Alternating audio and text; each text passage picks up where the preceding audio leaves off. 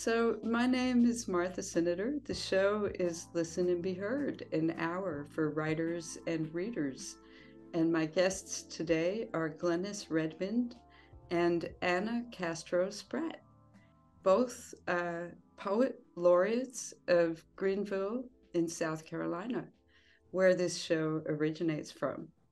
And not only are you two poet laureates, one the senior and one the junior, but you're also the first poet laureates of Greenville, South Carolina. So, welcome to Listen and Be Heard. I'm very happy to have you here. We had you here previously, Glenis. My co host Tony Robles interviewed you about your book, The Listening Skin. So, Right. it's nice to have you back to talk about some other things. Thank you. Thanks for having us. I was wondering, how did it come about, and how did you find out that there was going to be, or were you involved maybe even in Greenville having a poet laureate? It seems to be something that's happening more and more around the country. How did it happen here in Greenville, South Carolina? Well, I felt like that I had been unofficially a poet laureate in South Carolina, as that the position is to be a poet, but also have an outreach, a very active outreach. And it was about 12 years ago, I had talked to certain people about having a poet laureate of South Carolina because Charleston had one, Columbia had one, Rock Hill had a poet laureate, and of course, Greenville should have had one. And there were several people in the community who were interested. I think Furman, the Metropolitan Arts Council, the city, the Peace Center where I was poet in residence. So it took about 12 years for it to come to fruition. And then when they decided to do it, then they held submissions. And so people had to apply. Myself, I had to apply. And at the end, I was chosen and so glad to be on this 2-year term. One of my things that I was very, very passionate about was having a youth poet laureate. So um, we have our fine youth poet laureate, Anna, and I'm so About glad that, to be because sharing I this don't, term together. sorry, I'm interrupting you just as I was instructing us not to. Um, Tell me about, please, though, why a youth poet laureate. I think that's not happening quite as much as just poet laureates in general. And why was that important to you? Well, I had worked with a team of youth as the poet in resident of the Peace Center. And also, when I lived in Asheville, I was very interested in taking poetry to the youth because I'm a teaching artist and I go into the schools. But across the country, the United States does have a youth poet laureate, and many cities had started it. And I thought Greenville should have that as well because when young people speak, I think their voice is, I won't say more passionate, but it's a different passion. They're on fire and they can speak to their peers in a way that I think older folks cannot. And they can also talk to the adults and hold their feet to the fire. So I believe in young people. And I'm just really proud that we picked a stellar poet laureate for our inaugural youth poet laureate, Anna. Thank you. Anna Castro Spratt. And so, Yep. Anna, how did you hear about this? And how was it for you to go through the process of being picked? Well, a couple of months before the application for Greenville's Youth Poet Laureate, I'd been involved in a program called Youth in Government in South Carolina. And it's kind of a mock legislature system. We mock the government, the judicial system as well. And on the very first night for the first year, they wanted to have a YMCA Youth Poet Laureate. And when I found out about this, I've already been on leadership in the program. I'd known the people very well. And I talked to them and I said, I want to make this happen because it was kind of just thrown out just as an idea. It ended up being able to happen. And I read my first poem as a youth poet laureate at that conference. When I got back to school, I was great friends with my librarians at my old school, Riverside. And I told them and I was so excited about it. And they hadn't known that I was writing poetry so passionately. And a couple of weeks later, I was in the library again. And my librarian came back up to me and she said, "Hey, Anna, Greenville is looking for one too. There's an open application now." And for me, I mean, it was kind of both a testament to how amazing so many educators can be, but also I felt like it was a little bit of fate that I'd be able to apply. And when I applied, it was a process. There was a written portion. I had to send in videos, and I'm really grateful that I was able to get this position. That's wonderful. So, the position, what is the position of poet laureate? How do you figure that out, and how do you see the two of you working together over these 2 years? What are you hoping to do? Well, there's not a whole lot you have to figure out. You have to be passionate about poetry. Every poet laureate's mandate is different from city to city or state to state. And they have that we both have to do five poetry engagements in the communities. Most likely with the community and rec centers. And then we are available on call through this inquiry system. You can go to the Greenville City's webpage, and request either one of us to go to speak anywhere in the city or in the county, actually. To this date, I have done 32 engagements, even though only five are required. So it's something that I feel passionate about because our job is basically to spread the love of poetry and to demystify it for those who feel like they don't like poetry. I just feel like people haven't found the right poet when they say they don't like poetry. So we have done some joint things together. Our first thing that we did together was the Jazz Festival last June. So we were there, and I was also there when she was inducted at the courthouse when Anna was inducted at the courthouse. And have you done anything other than that yet as the city poet laureate, Anna, on your own? I've also had a couple of engagements. I have one upcoming with the youth committee for the city council. This I think May as the last meeting. I think Glenis might have the opportunity to do as well. I'm not sure if you were inquired about it. And then of course there's just a bunch more events that I'm looking forward to doing as well. I've got a couple of things at school with readings that aren't necessarily with the Youth Poet Laureate program, but I'm sure there's a lot coming up, and I'm really excited for all those too. In the past, we just did a bus poetry project where we interviewed bus riders. That's Um, right. yeah, and we wrote poems about them and what we learned about their lives. It was really amazing being able to read that and hear what other people were writing and see the appreciation that we got from so many people for writing about them. Because I And think that if so people are much. interested in that poetry from the whole bus thing, Mhm.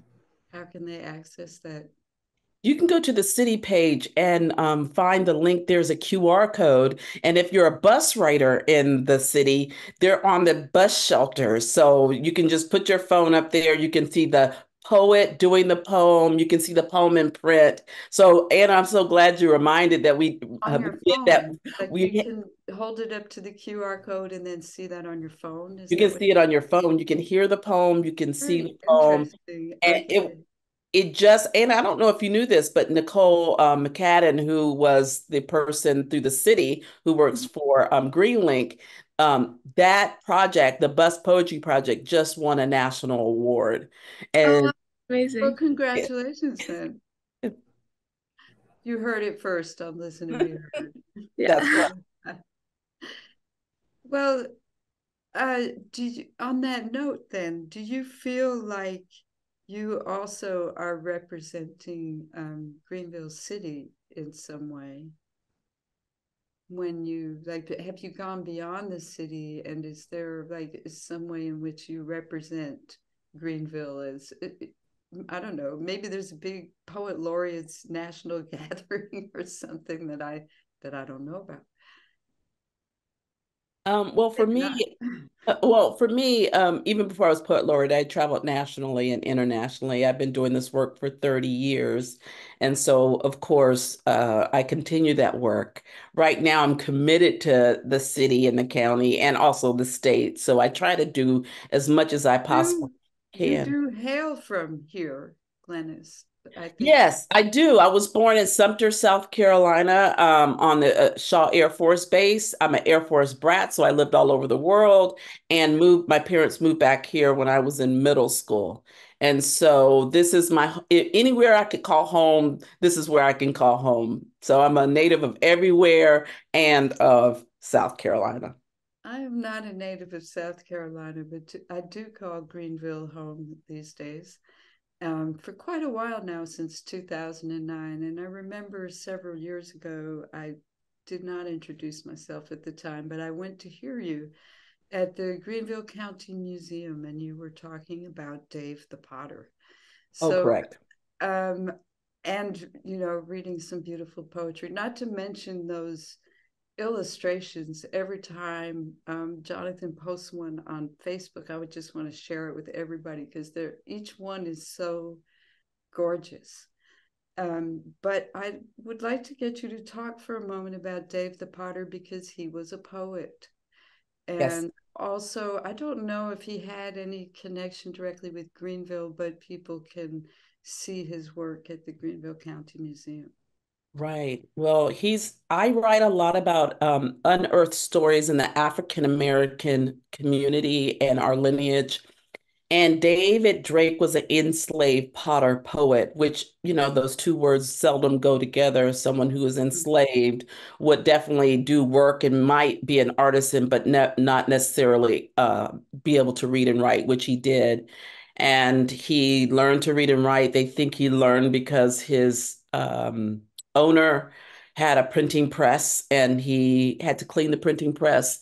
So he became literate and then not took that long leap from literacy to being a poet. And he inscribed his pots, normally with couplets, but not always uh, couplets that remained on his pots. And when I became aware of this, maybe 13 years ago, I became very interested and even more interested when I found out that my mentor, spiritual and artistic mentor, Jonathan Green, had already painted his likeness in the 90s. And so it was a full circle moment for me to create that book with some other wonderful collaborators, Gabrielle Foreman, who is the editor and a MacArthur genius, and then also Dr. Lynette Overby, who's at University of Delaware. So we danced Dave to life. We wrote about Dave. There was painting of Dave's, interviewing Jonathan Green. So it's one of those wonderful projects that I think everybody coming together, it amplified Dave Dave's work, even though I don't think he really needed us. I think we needed him more than anything because at a time where I feel like our history is, people are trying to erase our history. We need to be vigilant about telling these stories that not just African Americans need to hear, but everybody needs to hear. Did he have a connection to Greenville, or was it more He coastal? No, it was not coastal or Greenville. I will say it's Edgeville, which is about 45, 50 minutes south of Piedmont, going on, Highway 25 to Edgeville, little town, Edgeville. He may have had Columbia connections, they think. Our connection is that our Greenville County Museum of Art is the largest holder of David Drake pots in the Right. country. And So there's a reason to come to Greenville that's a very because, good reason. yeah, Yeah. yeah. So I think, Greenville is set a really powerful tone by having his work there. And if anyone hasn't seen his work, I really, really encourage Go. them to go because the pots to me, they are very beautiful. Some will call them rugged. I just think they're beautiful manifestations of a man who created through his livelihood, created these wonderful jugs and pots and urns and Absolutely. churns. So And while many museums, for whatever reason, are expensive to go to, this one is free. yes. So that's not a reason not to go. So, Glenis, you are from right around here, but Anna, you came to us from Brazil. Yes. correct? I was born Yes. in Illinois, where my dad's side of the family is a really tiny little city called Dixon. Okay. And I lived there right up until almost my fifth birthday, so it was four. And we moved to Brazil right after that. I have a lot of family there. My mom's entire side is from Brazil, so we lived near São Paulo in a little city there. And I have family from all over, from an area called Minas Gerais, which is closer to Rio de Janeiro than Sao Paulo is. And we still go back almost every year. But when I was, I think, 7 or 8, we moved here to Greenville. We were just looking for new opportunities, new place to live. And this is where we ended up. And I love it. It's great. Well, that's wonderful. And you have attended both the Fine Arts Center and the Governor's School here in Yeah. Greenville. So I think you've really embraced the artistic cultural community that you're in. Um, I had a couple more questions, but what I did not warn either of you was that I was going to ask you to read a poem each. So maybe I hope that you're prepared to do that this evening. And I just wanted to ask, I've been asking most of our guests about banned books, the phenomenon of banned books in this country. And I wanted to ask about the library here, your relationship with the library, how you feel about banned books. I think it's my understanding that the library is not putting out displays in order to avoid some controversy over banned books. And I wonder if our poets laureates could maybe speak on this subject for a moment. Well, first of all, let me say my relationship to the library in Greenville is very fortuitous in the fact that I was an avid library goer in middle school, and I lived in the rural part of the county. And one of the ways I had access was the bookmobile that came to our neighborhood. And I was one of those kids who ran after the bookmobile like some kids run after the ice cream truck. Mm-hmm. And so it really was important to me to read and to expand my mind and my horizon. I was always on a path, you know. So I want to say that, and I've always supported the library. Now on banned books, here's what I feel about banned books is that you should read what you want to read. And matter of fact, I think when we ban books, we actually highlight attention to those books so they will be read. So I think we should be mindful of what I don't think it's another citizen's right to ban somebody else from what they deem important in their life. And so I did not know about them not putting out displays about the banned books, but I did go to the last board meeting. So I want to get a little bit more involved. But I'm, of course, an outspoken advocate that everyone should be able to read whatever they want to read. When I was young, I was not limited. My parents let me read everything. And I felt like that was helping me to become a poet.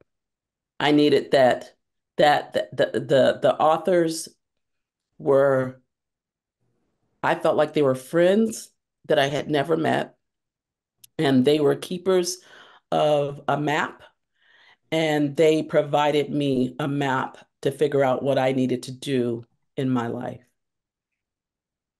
Thank you. And Anna, do you have something? I really agree with what Glenis is saying. I think, if there's something that you want to read, you shouldn't be denied access to that, right? I think that literacy and interest in literature is something that we want to promote and we want to get out there. And when you're telling someone that something that they may want isn't available to them, you're telling them that whatever they'll want in the future isn't something they should want, right? And even though like some books may have undertones and lessons that some people may not want in their lives, it's their decision to make that choice. And if they do want that, that says what it needs to about them, and it's not necessarily at the book's fault. I think it's more the fault of any policymaker who's deciding that, you know, someone who's interested in literature should not be. Because that's really what a book ban is. You're saying that whatever you're interested in, you don't have the right to be interested in that. And I think that that's way more problematic than what may be within those books themselves. No, there's a Agreed. unique point Agreed. that I haven't heard yet. Well, thank you both for that. Are we prepared to have a little poetry in here? Sure. I would love that. Thank you. Who would like to go first?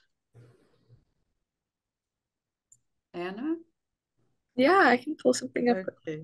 Oh, are you pulling something up? I'll go Yeah, first. Go ahead. Okay. Okay. perfect. I'll read from Listening Skin, and there is one David Drake poem, the enslaved potter poet, in my book, The Listening Skin, and it's called Forefather. And before I read, I want to go back and talk about the importance of allowing people to read what they need to read. I Know Why the Cage Bird Sings by Maya Angelou is one book that gets banned a lot, and it was a book when I was 15 that changed my life. And yes, there were hard topics, but some of the things that she encountered in her life that were difficult were things that had happened to me in my life, and it gave me a lifeline. So I think we really need to be careful when we are banning. We can be banning someone's lifeline, and I think we need to be careful not to do that. I do think parents have the right to, whatever they want to do in their household and what they say is appropriate for their young people. But for the way I look at it, I think you expand your mind, you broaden your horizon, and you become, especially about history, you become you become empathetic with others. And I think that is what we need in America, across the world. We need more empathy. And that's what a book has always done for me. I don't have to be Jewish to understand the Holocaust. I understand that apartheid and how it relates to me, and the sadness and the compassion that I feel. You don't have to be African American to understand the chattel slavery that went on here. And I'm naming some horrific things, but there are also beautiful things that happen in our culture that we can share, and we can unite, and we can come together by understanding each other's culture. And I think that's important, and that is lacking, especially with people who are trying to erase history and say this is not important, this is not necessary. So I want to make that note that we should celebrate each other by reading each other's work. That's why it's important to have different poet laureates from different viewpoints. So we both will only have 2 terms, and then it will go on to someone else, and we'll have different views, and they'll have a different platform, and we can tell our stories. The poem that I'm going to read is called Forefather, for David Drake. When the landscape does not bear black blooms, I reach my arm back for one who flares with instruction. Read what he wrote on Edgefield pots. This a noble churn. Fill it up and it'll never turn. From my childhood home, a mere 73 miles ragged stretch from Piedmont to Edgefield separates us. I make him out through 155 years through the muck and the fog of pale deceit. I let my fingers touch the clay brilliance. See him, a solid figure, a South Carolina son, a literary father with no daguerreotype. I conjure his visage in both verse and vessel through the whirls of his fingertips. I walk along the loops and ridges, sit between the lines of his etched couplets, press ear to the hum of hardened clay, hear him say, empty yourself, pry these tight spaces open, listen to the mountains and valleys I withstood.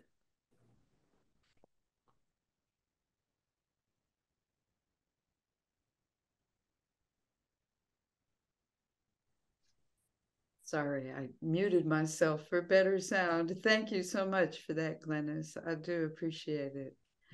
And Anna, what do you have something to offer us today? Yeah, so this is a poem I just recently wrote. So this is my first time reading it. It's titled When I Met My Doppelganger. She had long brown hair that I had never learned to love until I braided it from behind, watched the way it creased down her spine like it never had in the mirror. I took her to the jazz club down the street where we met our first boyfriend so I could experience the velvet tunes for the first time again. Observed how her fingers tapped at the hips of her skinny jeans that I hadn't worn since middle school. But now I loved the denim, how it followed our curves in a way my own dresses didn't. And for the first time, I thought I loved a woman. In the summer, we drove to the Dole Lakes, to the cliffs I'd been too afraid to jump from, but told her I used to easily, so I could watch her from below, the way our body hit the water painlessly and sunk below the pond's skin. We watched a map turn blue and red in the fall. We turned to each other and talked politics, who we'd cast one ballot for, even though it was no discussion. Being one, we repeated and nodded until we were just one voice. And I realized that was all we loved, hearing the sounds of our own voices rattling inside each other's bones, spitting images back and forth. You heard it first here. Listen and be heard. I want to thank you so much, Anna Castro Spratt. Thank you. Glenis Redmond, the Teen Poet Laureate and the Poet Laureate, the inaugural Poet Laureates of Greenville, South Carolina. I want to thank you for being our Poet Laureates. And I hope to hear, let us know if you're reading some poetry around town.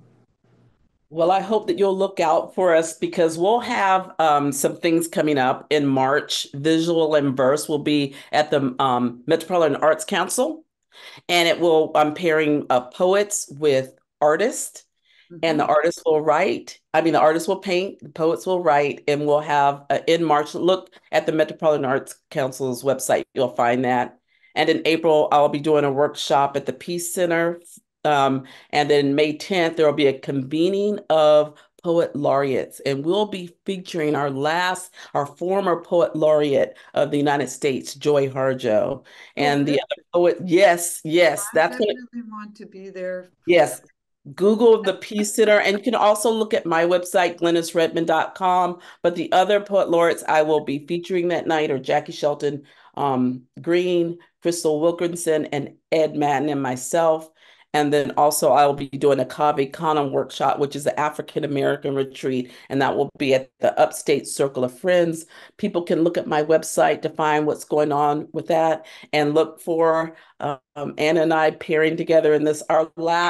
She has another year, but it will be my last year. What is your website, Glenis? It's just my name, glenisredmond.com. And what about you, Anna? How can people find you in social media if you want them? Social media, I have an Instagram handle, Anna C. Spratt. I usually post whenever I'm reading, wherever I'll be. And of course, just reaching out for any inquiries. You can look at the Greenville City website and ask for us to read. And I'm looking forward to seeing what else comes up. Well, thank you very much. And maybe you'll both come and read when we inaugurate WLBH Radio in Greenville, South Carolina. Oh, well, let us know. We would love to come. That's our job. So we'll love to come. Anna's really busy. I'm busy as well. We're both really busy, but we're very passionate about the word. So we'll make an effort to get there. That's a great thing to know. I didn't know actually that citizens could just request it. Yes. So that's yes. No, it is. I will be at the Upstate Poets on Sunday at 2:30, and they requested that I come. If I'm available and I have time, I try to, like I said, the doc gets really full, but I try to make an effort to do that, and look forward to joining you in the radio. So it'd be great. Thank you very much to both of you. Thank you. Thank you, Martha.